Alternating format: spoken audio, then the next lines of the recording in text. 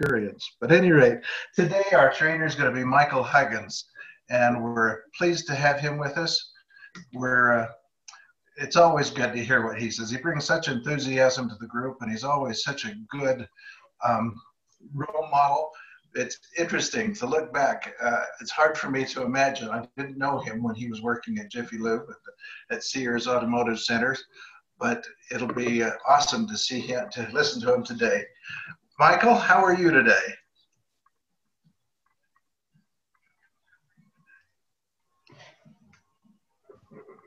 Michael, are you with us?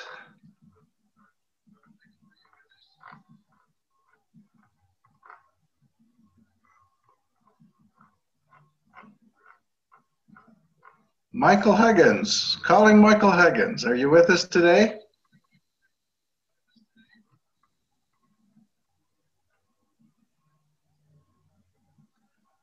Sounds like Michael Huggins is tied up somewhere else or is having trouble getting logged on. Does anybody have anything they'd like to present to the group this morning?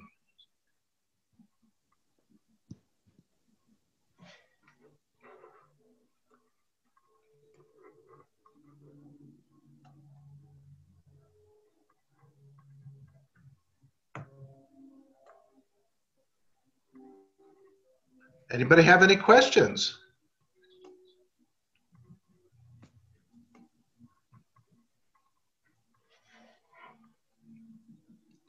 Does anybody want to share any events that have happened this week with them? Share some of their successes with us.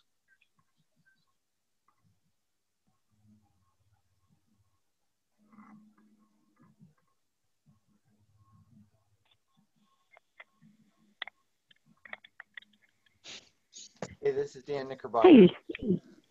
Good morning, Dan. How are you? Doing all right.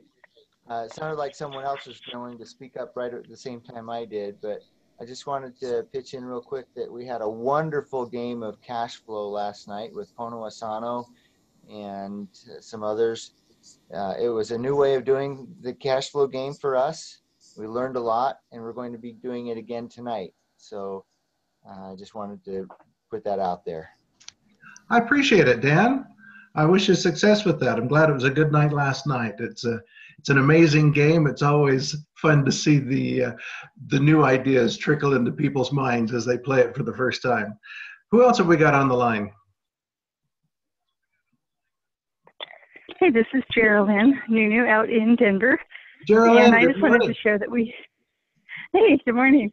I just wanted to share that we had a great team activity this weekend. We went and did some work at the Denver Rescue Mission here, Center for the Homeless, and it was a nice time to have some team bonding and get to know each other in a little bit different way outside of our normal entrepreneurial aspect of life. So just thought if any of the other teams are out there and not doing that, I encourage you to go ahead and give it a try. Well, thank you. That's what I wanted to share. What a great opportunity that was, and to show that we do live in an abundant world, and to help other people that haven't been so fortunate as we are. Thank you for sharing. Absolutely. You're welcome. Thank you. Who else has had some neat opportunities or neat experiences this week they'd like to share? Hi, this is Shelley Reeder. Can you hear me? Good morning, Shelley. How are you? I'm fabulous. Thank you for asking. I appreciate that. So, yeah, I just wanted to share some things. You know, I'm working on like 3 houses right now. It's kind of been a little bit stressful in that, but it's been very exciting. And everything's coming along really well with that. And then I just wanted to share, what I've been really practicing is one of Michael's takeaways, where he talks about, you know, when playing the perfect game. So that's kind of what I've been doing in my life right now.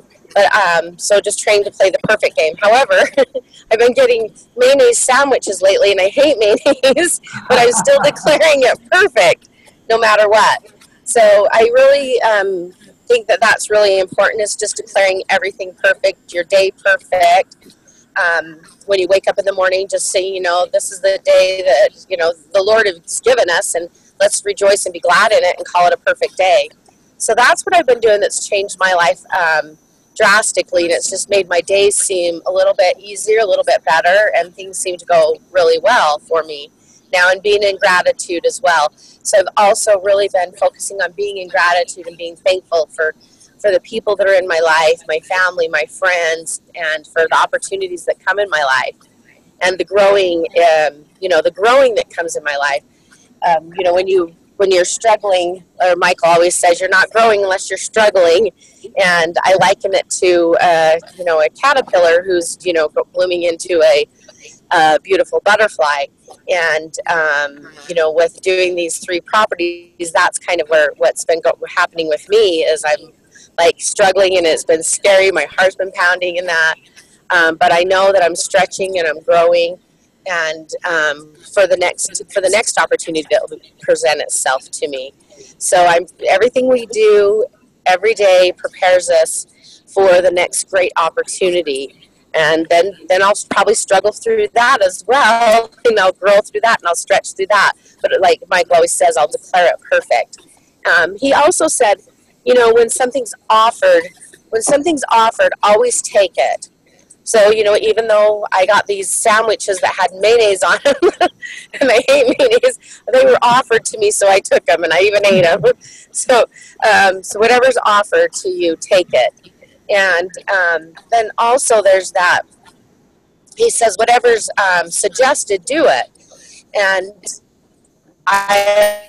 this is kind of always my motto. I've always told my mom and my significant other, David, I've always said, if you hear that little voice inside you that tells you to do something, you need to act upon that.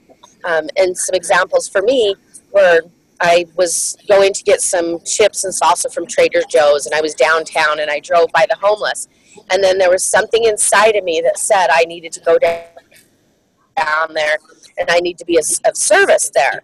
And that was actually scary for me too, because that's, kind of an environment I'm not used to being in. But I did it, and I did it, and because it was suggested to me, that little voice inside me said to do it. So every time that little voice says something, I always act upon it now, because that's kind of your intuition guiding you and directing you to the right path and to the right opportunities. So if you ever hear that, always follow that. That's one thing that I always do, and I believe that it's brought me peace and happiness and success. And it gets you also, when you're having a hard time with yourself, it'll get you out of yourself sometimes. Because then one time I was, in the McDonald's drive-through, and they said, pay for the person's meal behind me. So I did that, and it just makes you feel better, and it helps you, just to expand and grow.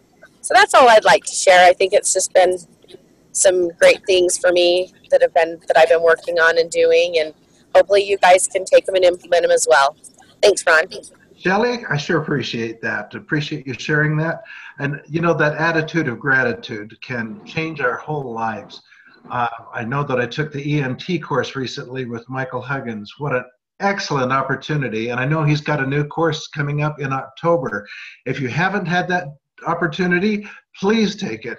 If you have an opportunity wherever you are, I know this is in the Salt Lake area, but it was definitely something that moved us out of our comfort zones in that class. It really kicked our butts. And, we found out that there was a lot of gratitude to be found when you find yourself outside your comfort zone. And it was kind of a new experience for me in some ways, because I'm someone that is firmly rooted in my comfort zone. And that attitude of gratitude, he had us list 50 things we're grateful for every day for several weeks. And at first you're like, oh my gosh, how am I going to find 50? And then the page starts filling up as you start looking around. And then that mindset kicks in, being grateful for what we've got, grateful for the little things, grateful for even just looking out and seeing beautiful green grass, and knowing that the seasons are going to be changing soon. And I'm even grateful for that. So it starts this mental habit of looking for more things in this abundance mindset, and we can pass that around to others as we reach out, as Shelley said, listen to that little small voice and reach out to others. Anybody else who would like to share with us next?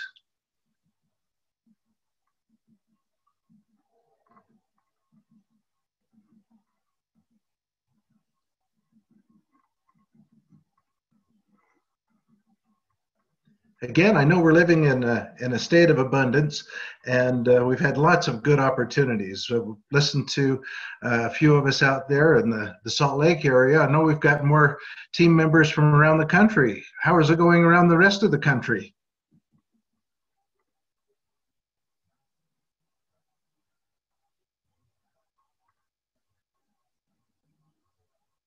I know we've got success in Hawaii and in Seattle, Denver, Arizona, other places. Come on.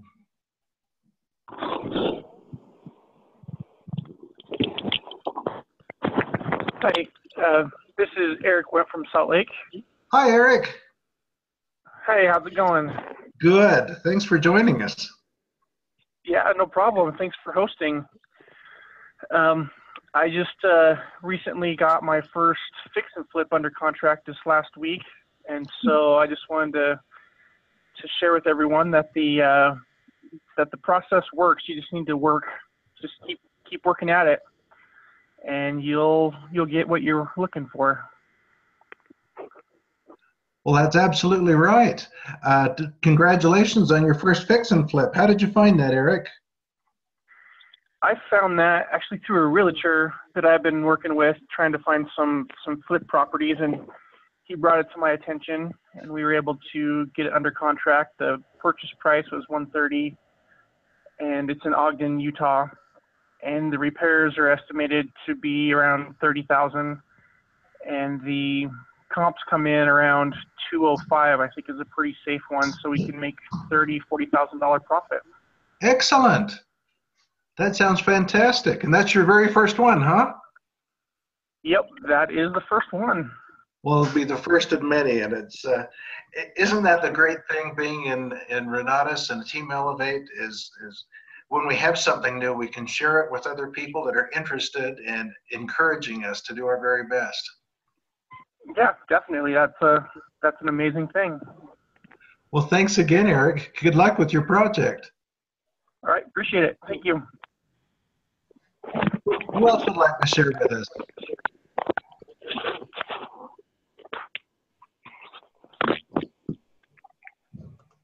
Anybody else who would like to share an experience, an opportunity, some successes that they've had this week? Anybody had an experience meeting new contacts, new prospects, new guests?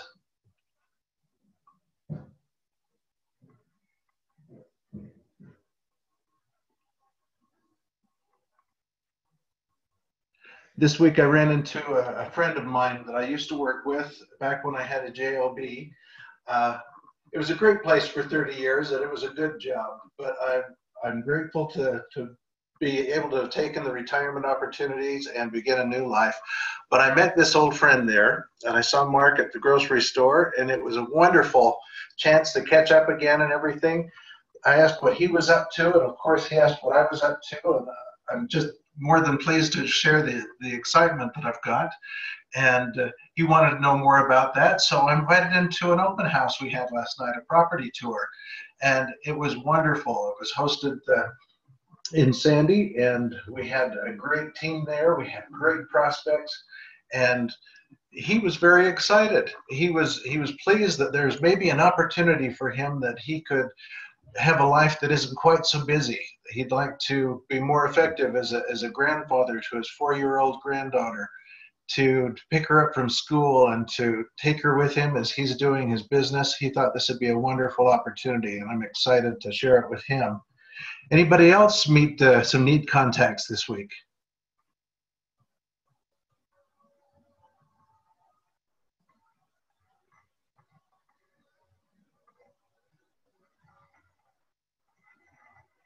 We've got 56 participants this morning, and I know we've had some good contacts out there. Hey, we're among friends. This is Anthony from Seattle. Anthony, how's everything in Seattle? Oh, it's been awesome. The rain started to return. Otherwise, it's been great out here. Good.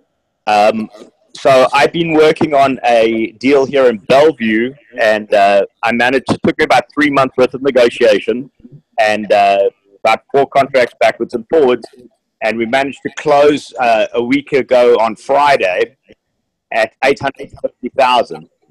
And Wow. I relisted the property at 990,000, and we had offers of up to 1.1 million on the property. Anthony, that's wonderful. However, we've decided to add value because that's what we do as real estate investors, and we're in the process of rehabbing the project, and we're going to open up the kitchen, put granite tops, upgrade the appliances, paint the property, and just make it look absolutely spectacular and put it back on the market. Well, Anthony, what an excellent story. I appreciate you sharing that with us. That's quite an adventure you're having. Yeah, we had an amazing property tour. We had about 45 people at the property tour, and then they all came to my place afterwards. We had a barbecue, and we enjoyed it, and we're grateful as we do within the Renatus group. Boy, it sounds like you're kicking it there. That's fantastic. Cool. Hope everybody else has got some stuff to share. Well, thank you for sharing that, Anthony. Yeah, who else would like to share something?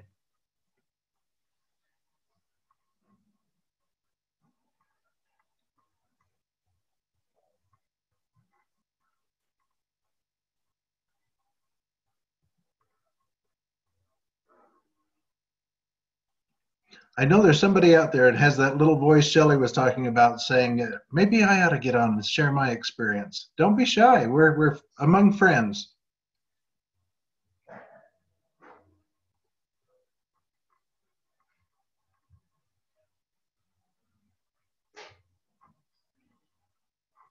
Oh, hi.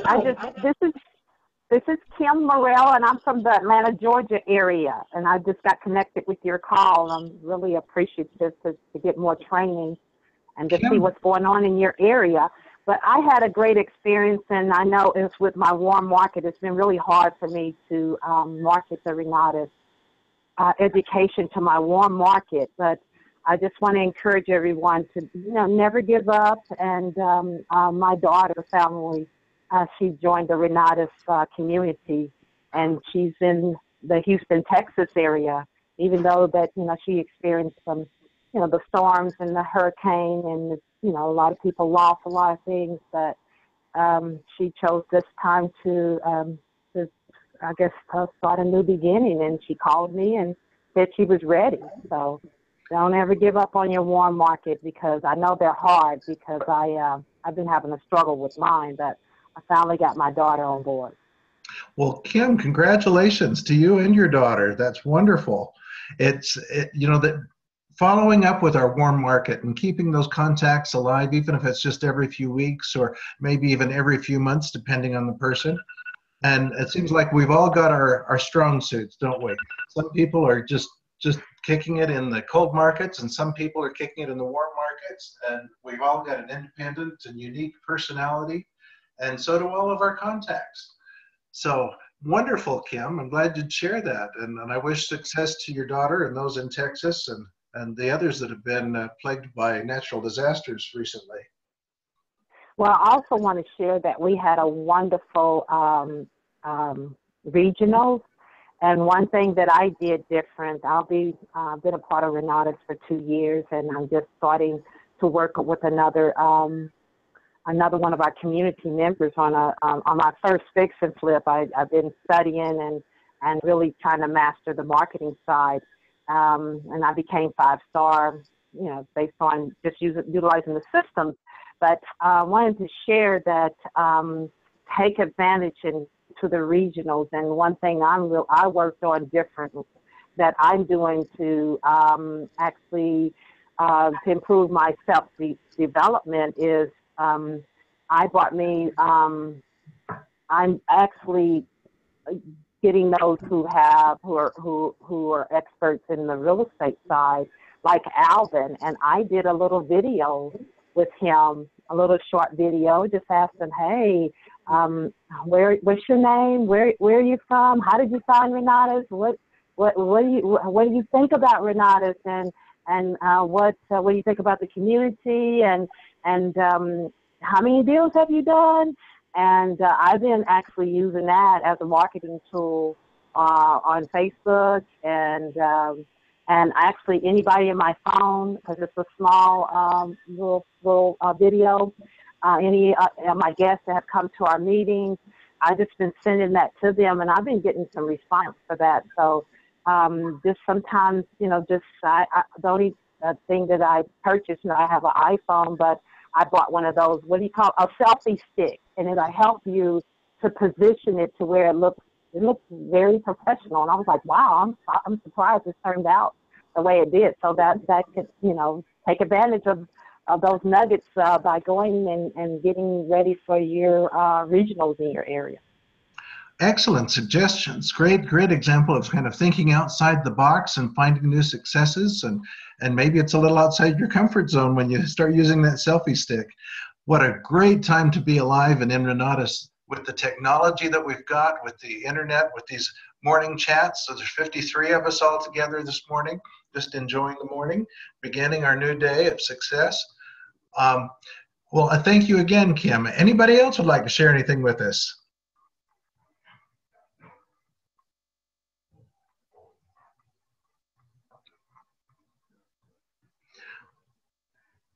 Well, it's just about 8:30. It's been a little bit different show this morning. I appreciate everyone that's participated, whether you've just called in and been getting new ideas, or whether you've been sharing your successes and experiences with us. Take this opportunity to go forward and to take Shelley's advice and look for that attitude of gratitude and have a successful day. Thanks, everybody. Thanks, Ron. Thank you.